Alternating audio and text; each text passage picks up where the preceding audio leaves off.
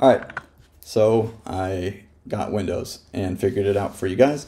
If you're having trouble with the yt-dlp situation, and the next release of the extension, I'm actually gonna make it easier so none of this is gonna even be required. I'm gonna package this all for you so it's just way simpler, but for now, here's a little workaround. So on Windows, what you're gonna do is search for the CMD, search for CMD and look for this thing called command prompt. That is your terminal. It comes already installed with Windows 11. Now, what you want to do is make sure that you have this program called winget. So you can check if you have it by just typing winget space -v like that. And if you see anything pop up, you have it. So that means you're ready to go. So next, you're going to run this command. And it might take a little while, it might not.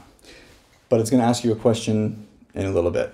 So just wait for the prompt or not. It didn't ask me. But if it does ask you, sometimes it asks you for a prompt like, do you agree to our terms of services?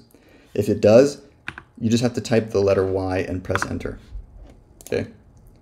If you get the question just type the letter Y and press enter. Now, when you get to this part that says path, environment, variable, modified, restart your shell, blah, blah, blah, just X out of it. And now you can open it again, and you should be ready to go. So you're gonna run this command just to test that everything is gonna be good. So you're gonna paste that in like that, make sure it's all in one line,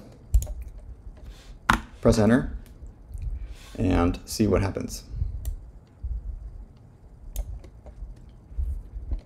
What it should do is it should download this test video here to your desktop like this. And when things stop happening here, you know that it's finished.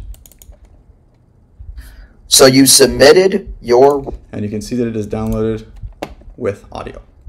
So that is the fix for the yt-dlp problems or situations.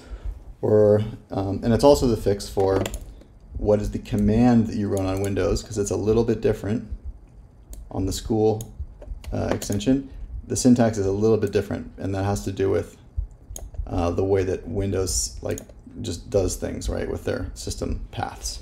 So hopefully that's helpful. Once again, you're not going to have to do this part. You're not even going to have to do this part with the next release of the extension, but I wanted to get you guys something that's working while you wait.